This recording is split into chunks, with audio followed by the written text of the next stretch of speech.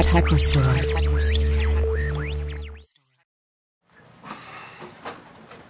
Today we're going to be doing the disassembly on a MacBook Air 11-inch.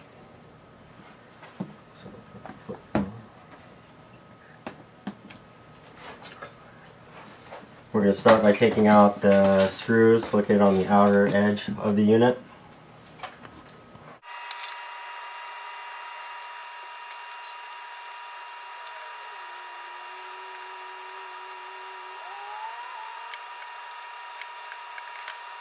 Okay, the first thing we're going to do is unplug the battery connector, and that'll lift straight up, lift it out, and then there's 5 screws that are holding down the battery, and they're all different sizes, so be sure the screw you take out goes back in that exact same hole.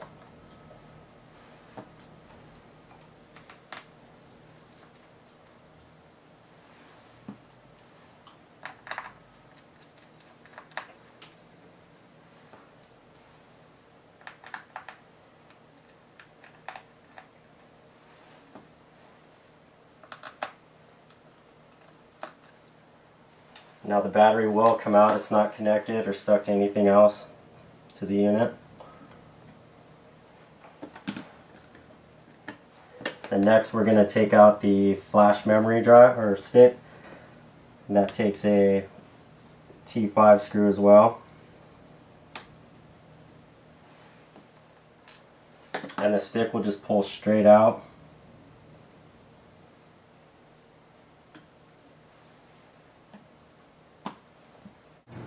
Okay, next we're going to disconnect the power cable that connects the DC board to the logic board.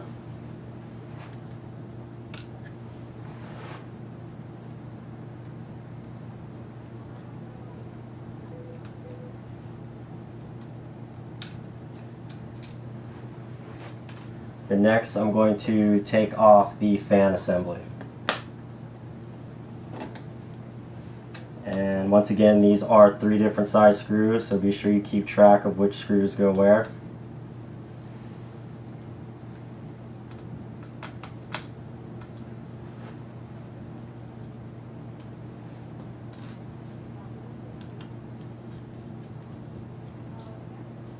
And the fan is connected to the logic board via this little cable right here. So we're just going to take our little tool here and flip it up.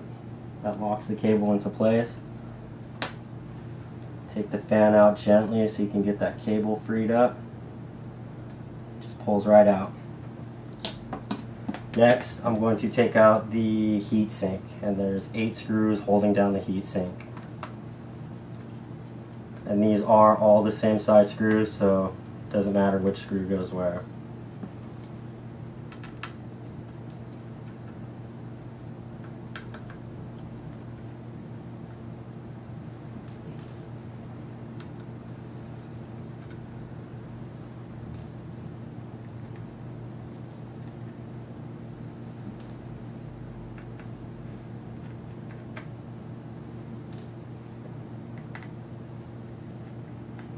And the heatsink is held down by some silicone paste on top of the CPU, so don't just pull the heatsink up right away. Just kind of get your tool under there to free it up. Just take it off just like that. And then next we're going to disconnect the airport card. Now there's 2 cables holding down the airport card, and they're pretty fragile, so just be sure you're gentle with them taking them off.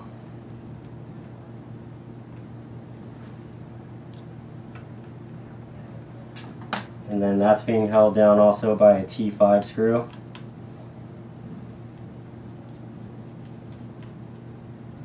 And just like the flash memory stick, it'll pull straight out.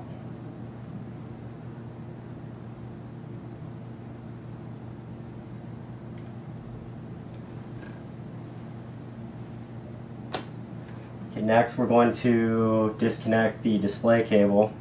And the display cable has this locking metal piece on here to keep it from disconnecting, so we'll just flip that up. And we're going to pull it out gently as well. And your display cable is disconnected. Next, we're going to disconnect the cable coming from the trackpad to the logic board. And this is the same type of connector that also connected the heatsink. So it's just going to flip up. This cable will just pull right out.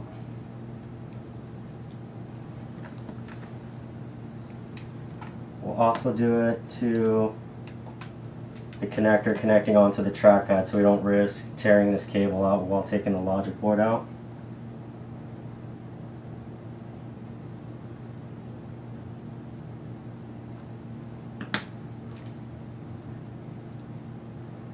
There's your cable. Next, I'm going to disconnect the speakers that connect to the logic board. And these are held down by double-sided tape, so you can get your tool underneath here and just free it up.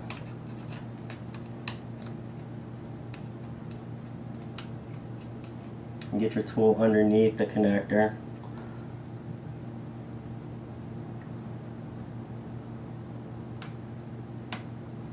And your speaker will disconnect just like that. Same thing to the other side.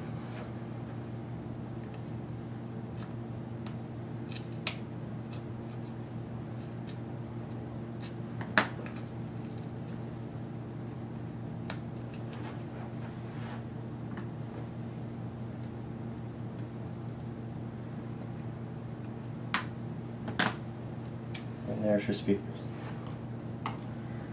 Okay, next I'm going to disconnect the power board. And there's a connector connecting to the power board right here. This will just pull straight out. And there's also a cable as well connecting right here. We're going to need to disconnect.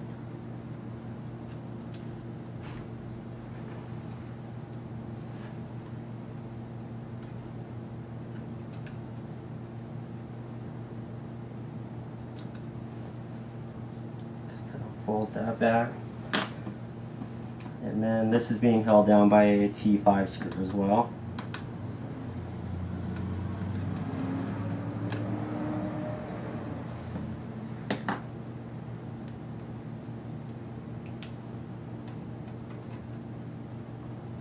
It's also being connected to the logic board as well via this cable. So we'll just pull that out. And there's your power board. Okay, next we're going to take out the logic board.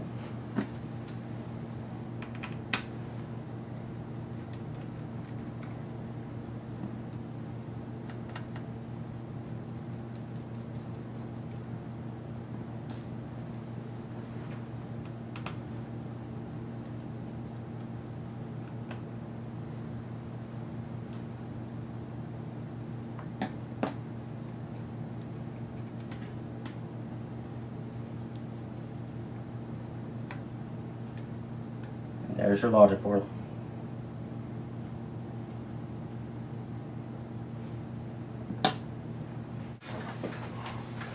Okay, next we're going to disconnect the display from the bottom housing, and there are pieces of tape holding down the airport cables along this top side edge here.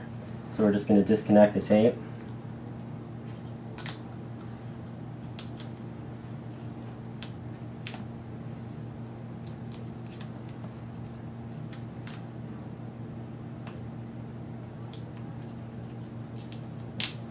And you'll see that the airport cable is ran along this top side edge here.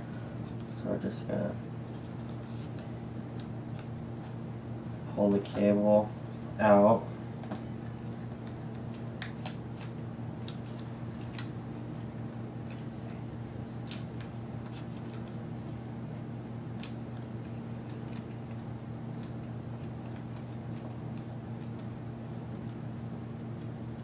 Okay, next I'm going to open up the computer to a 90-degree angle.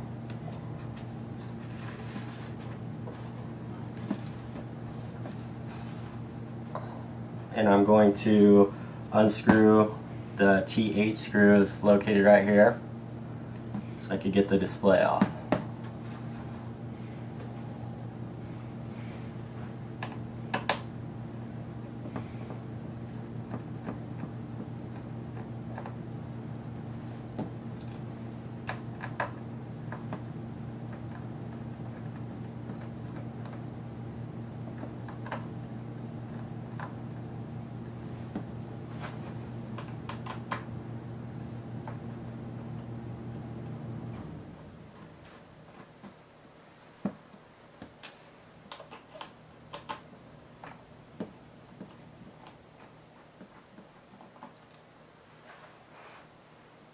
Okay, once your screws are out, the screen will just come apart from the bottom housing.